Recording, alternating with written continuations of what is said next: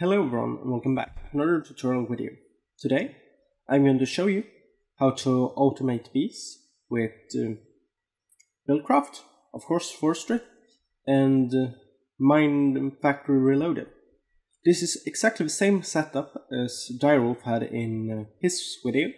It was his season 5 SMP episode 22 or something. I will put a link in the description for that video. But he used computercraft instead, and I used this control block here. So that's the big difference, but I'm still going to go over everything. So firstly, you have the API here. It's just a normal API with a wooden transport pipe on the side with a gate, a Arctic gate or what they are called. And when it detects items in the inventory, it will activate the energy pulsar that will send down items into this apiary's pipe that will send princesses the blue way. So all princesses will go up here and into this apiary again, and everything else will go into here. Nothing complicated about that. And here is the first chest. It's connected to a chest here. I have some modest drones in it. So I have purebred bees here to the white color. That looks gray here, but it's white. Modest, so they must be modest in both genomes. And here I have drones, modest, so it only has to be modest in one of its genomes. At least it's the way Direwolf made it, so I trust him. And here, drones, any kind of drone can get in to this chest. And here I just have an iron pipe. Any pipe could work, but it was what I had in the inventory. This is just regular chests. So here is the setup. Oh, that was wrong. I shouldn't have done that. It will probably still work. So I have blue, red and green wire on these structure pipes here, and 3 diamond AND gates. And the first one, for the first chest here, is items in the inventory. So an item is in the inventory here. This will give it out a redstone signal. And when the items in the inventory, it will give out a red pipe signal. So this one has the same thing here, item in inventory, redstone signal. But this must also be fulfilled. So the pipe signal must be off, the red pipe signal. So this one can't give out a signal, and this one is given out a signal. No.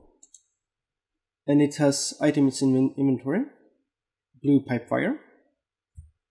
So this will give out a signal here as well. And this one has items in inventory, red pipe redstone signal. And this one, redstone signal, and this one, redstone signal. Let's see. Yeah, they are turned off. I thought I had done something wrong there, but I hadn't.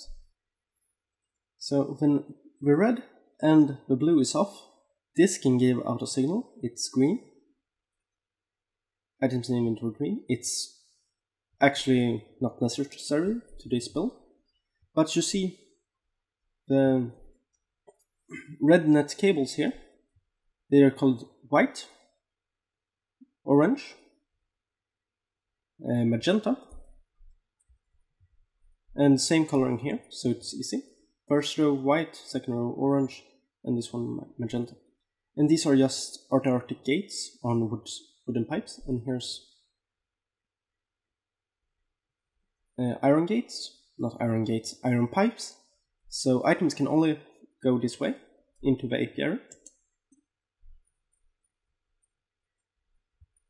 this is a gate, normal gate, that gives out a redstone signal, as you see here, when a queen or princess is missing from the apiary.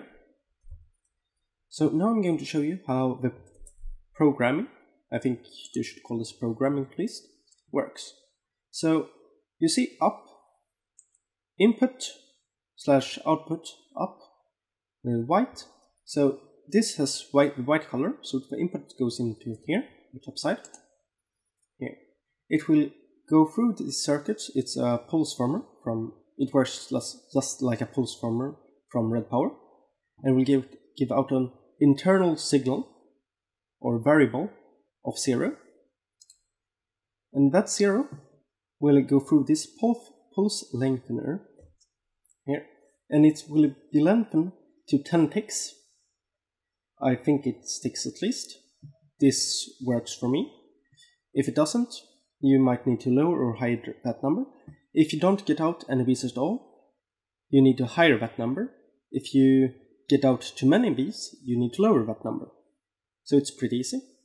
You just need to right click or left click. And it gives out a variable of 1. And now we has a AND gate. So when 1 is active, so when the princess is missing, and a half second after, this chest, it will activate on signals from here.